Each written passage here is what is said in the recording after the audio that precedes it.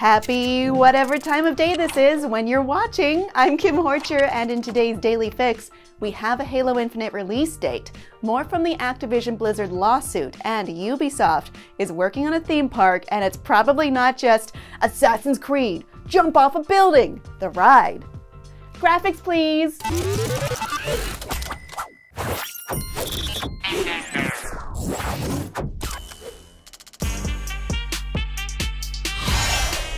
You wanted a Halo Infinite date during the Gamescom Xbox showcase.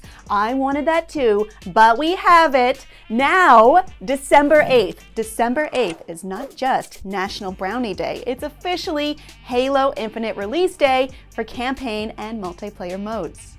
Head creative for Halo Infinite, Joseph Staten, confirmed the news after several sources previously leaked the information during Gamescom's opening night live stream. To celebrate Halo's 20th anniversary, Xbox and 343 Industries also showed off a very aesthetically pleasing Halo Infinite Limited Edition Elite Series 2 controller and a separate limited edition Xbox Series X Halo Infinite bundle, including its own custom-designed console and controller, complete with Cortana blue top vent and custom Halo sounds. You can pre-order both now before their November 15th release. The Elite controller will run you $199.99, while the Series X is going for $549.99. We don't have dates for Halo Infinite's co-op and Forge modes just yet, but we do know the game is designed to evolve over time. Pre-orders for Halo Infinite are live now. The lawsuit against Activision Blizzard alleging discrimination and harassment is getting expanded to include contractors, and there are new claims the game publisher destroyed or withheld documents related to the case. Axios first reported on the updated lawsuit, with California's Department of Fair Employment and Housing adding a new 11th clause of action to the lawsuit, stating, quote, documents and records have not been maintained as required by law, and that, quote, documents related to investigations and complaints were shredded by human resource personnel, and emails are deleted 30 days after an employee's separation. Activision's HR department has been singled out by employees who said HR did little to address accusations of abuse and harassment as they happened. Activision Blizzard employees were quick to talk about their experiences regarding this on Twitter, like Jessica Gonzalez, a tech analyst at Blizzard, who tweeted, quote, HR destroyed the documents related to the lawsuit, which means the fine for doing so was less than the penalty for what it was. Shame on HR.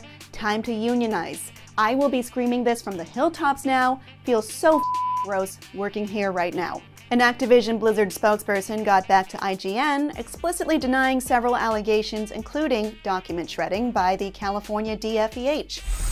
You can read further in depth on this story on IGN, and we will update the story as it develops. And lastly, if you love video games and theme parks, and Super Nintendo World at Universal Studios is not exactly what you want because you like Ubisoft, then good news, we have the exact specific thing you want, because Ubisoft is making moves to expand into a fully fledged Ubisoft theme park. Ubisoft's location-based entertainment manager, Mathilde Brezin, told Theme Park Insider, quote, video games and themed parks have a lot more in common than we think. We are excited to join forces with Storyland to continue exploring the potential for synergies and design immersive, innovative, and unforgettable experiences based on our catalog of worlds. The maker of Assassin's Creed, Far Cry, Rabbids, and the never-ending Just Dance stage at E3 is partnering with Storyland Studios, a design firm whose website showed me they previously worked on such things as the Hogwarts Express at Universal Orlando, the Batman Arkham Knight Batmobile that appeared at E3, extensive Legoland and Lego projects, a Science of Star Wars exhibit, and several other permanent and temporary IP-based installations. I didn't see any thrill rides, but in terms of theming and atmosphere elements, including video games, their resume looks pretty solid. Theme Park Insider reports the concepts will be primarily indoor and capable of being realized in multiple locations around the world, which immediately reminds me of the Nickelodeon theme parks inside malls. So does that mean no Far Cry gyrocopter attacks? And that was your gaming fix for today. I'm Kim Horcher, and thanks for watching. Now that you're all caught up on the news, check out IGN's ongoing Gamescom coverage.